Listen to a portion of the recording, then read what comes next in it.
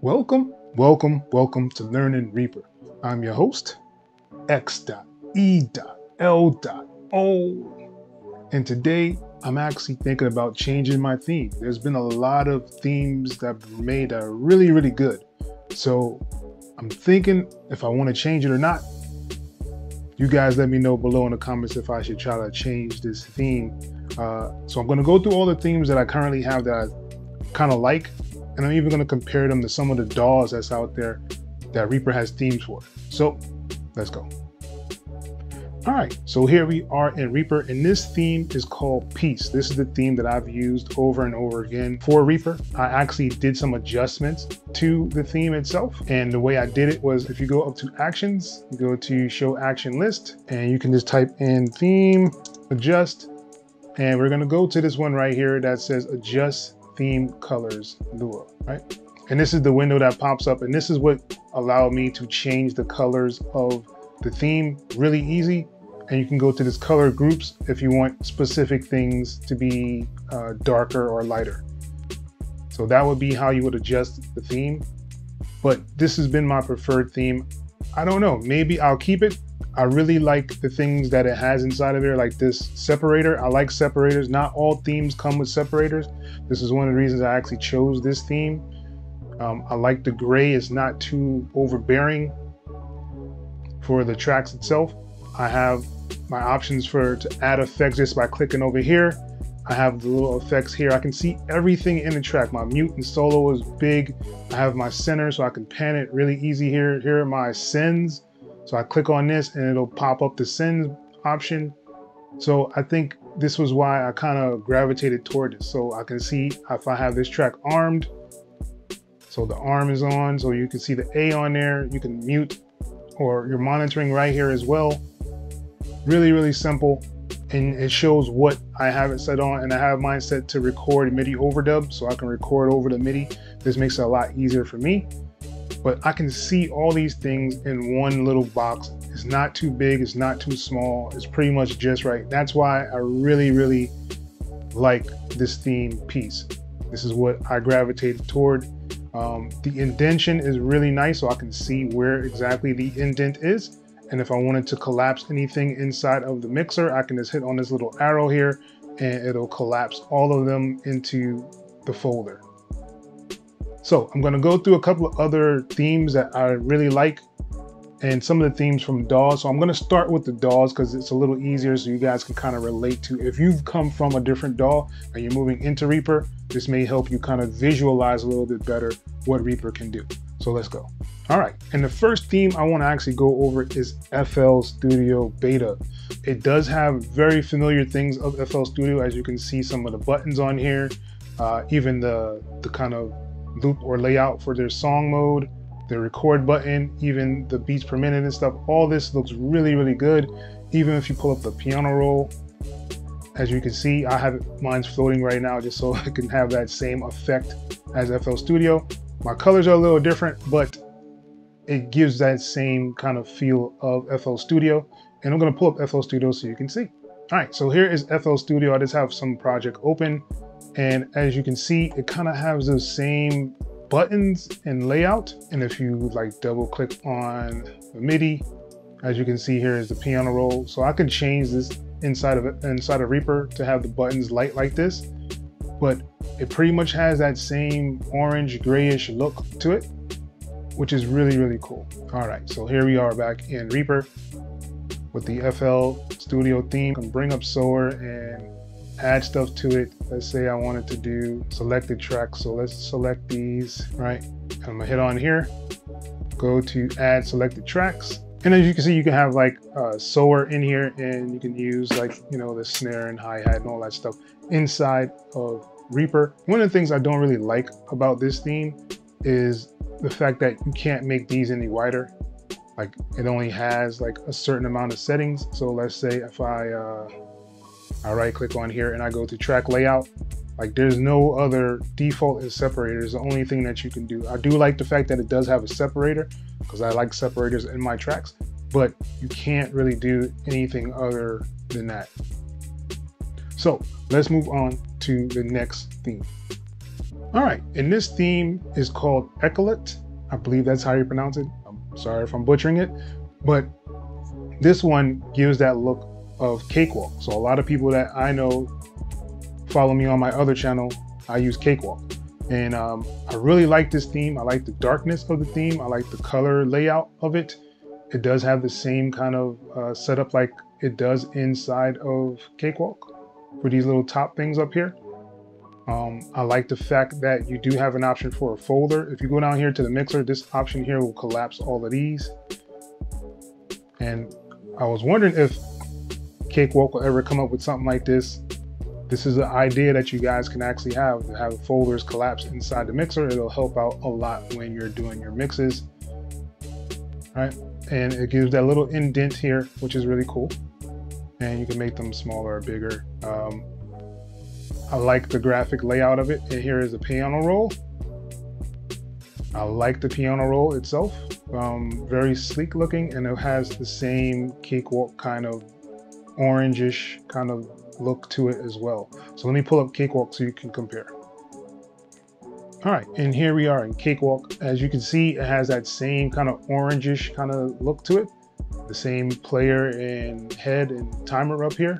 Really, really cool. I like the way they did that. And you know, you have your effects over here, just like it was inside of Reaper. I think they nailed it when it came to the look of the DAW inside of Reaper. And here is the piano roll inside of Cakewalk. I changed mine to make it a little bit different, but it usually is dark, just like it is inside of the Reaper one. So if I go back to Reaper, it usually is dark like this, and inside of Cakewalk. So I really like the fact that the person who made this did a really good job at pulling the likeness of Cakewalk inside here, even down to like the wave files. Looks really, really good. It's one of my favorite themes for sure. Definitely a contender. So if you guys like this one, let me know below in the comment section. So let's move on to the next theme. All right, and this theme is called CubeX. This is more of a Cubase kind of look, as you can see from the play and start and record stuff up here. It gives that same feel as it does inside of Cubase. I do like the indentation on this one as well, and it has like a little folder here that you can actually see the collapse stuff. And if you wanted to collapse inside of the mixer, they have a little folder down here. And if you click on the folder, it will collapse all of them down here inside of the mixer. It does have an option for a separator, but as you can see, there's a whole lot of different ways you can make this look different. But it does have a separator. So I like separators, like I told you guys before. It is one of the things that I really like about having stuff inside of Reaper. And this is what the piano roll looks like inside of the Cubase one.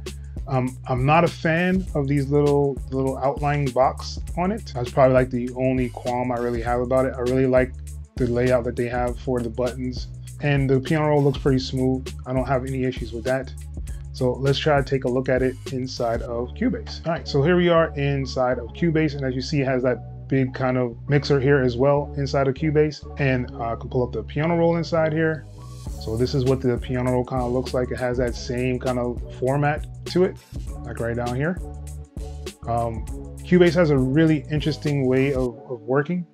It's not something I'm really familiar with because I haven't really made beats inside of Cubase, but I really like the look of it. It looks like a very solid DAW. But as you can see, it does have very nice, sleek lines, and it is very well copied inside of Reaper as well. So kudos to the person who made this CubeX. Very nice. And you could probably adjust it to where you can get the colors to be a little bit more like the ones inside of Cubase. But yeah, so this is definitely a contender. I really like this one as well. Let's move on to the next theme. All right, and this theme is called RLive. It is basically a copy of Ableton Live. I think they did a great job of how it actually looks inside of here. Let me scroll down. I'm gonna right click inside here and I'm gonna show on the right side. Right, so now it really looks like Ableton. So you have all your stuff over here on this side, on this right hand side, which I never really understood why they did it that way, but you know, people love it. But you can actually do that inside of Reaper as well, as you can see with just basically a click of a button. I like the way they have it where you can see all the effects and stuff in here. And if you go to the track layout in the mixer, it does have an option for a separator. So if I hit separator, boom, it gives me a separator for my tracks. Like I said, I really like separators. I know you guys are probably talking about it's not that important, but I like it, so I need it. But yeah, this is a very clean interface, as you can see. Even the piano roll is pretty cool. I like the way they set up the darkness inside of the track itself, and all the words are seeable inside here as well. So I really like what they did with this. So let's compare it to Ableton Live. All right, so here we are in Ableton Live, and this is 11. As you see, the little time stuff up here is kind of the same. They made it a little smaller in this inside of the actual Ableton, but piano roll looks pretty much the same. When you go to the mixer on here, right? So when you go to the mixer, you can see the mixer up here kind of has that same Ableton look and feel as it does in the one inside of Reaper. I think they did a really good job of setting this one up. And then of course you have your stuff on your right hand side as you do in the one inside of Reaper. So I think this is a really good one, a nice contender. If you're a person that's coming from Ableton, I think this will help you out. And this one is called RLive. So let's move on to the next theme. And this theme is called Pro Tools Dark Clone. So this used to be free. I'm not sure if it's free anymore. I do have a link below to all of these themes below in the description. I believe the person who made this is actually charging for it now, but I just still wanted to show you guys because I think it looks really, really cool. There's things I don't like about it. Like it doesn't have separators like all the rest of the ones I've showed you so far. And I don't have Pro Tools, so I can't show you a comparison of how it looks in Pro Tools dark mode as compared to this Reaper theme with this dark mode. The thing that I didn't necessarily like about this theme was the folders, like it's up here, inside here to actually do the collapse for the mixer, which I don't know if Pro Tools has this option or not. I've heard people complain about it before, but I'm not 100% sure. I think it looks really nice, really sleek. I like that it does have the indent here and it has the option to kind of fold up the tracks as well. And I do like the MIDI editor inside here. I think it looks pretty cool. With the green in there, like it does inside of Pro Tools, and the green kind of notes.